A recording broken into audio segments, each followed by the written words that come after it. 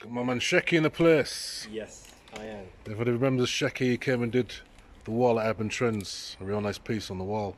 Yeah. So yeah, Shecky's got a nice... your shop. Yeah man, yeah. So Shecky's got a design today.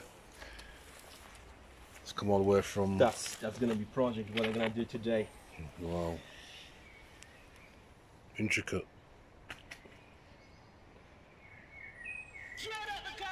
So yeah, Shecky's come all the way from Wakefield, man. Yep. Gonna grace my wall with his skills. So yeah, I'm looking forward to it. Peace. Full Flavour TV, representing my mate Shecky. Yeah. Yes. Wow. I show you. I can send you another project. It's the 8-page of size A4. Nice.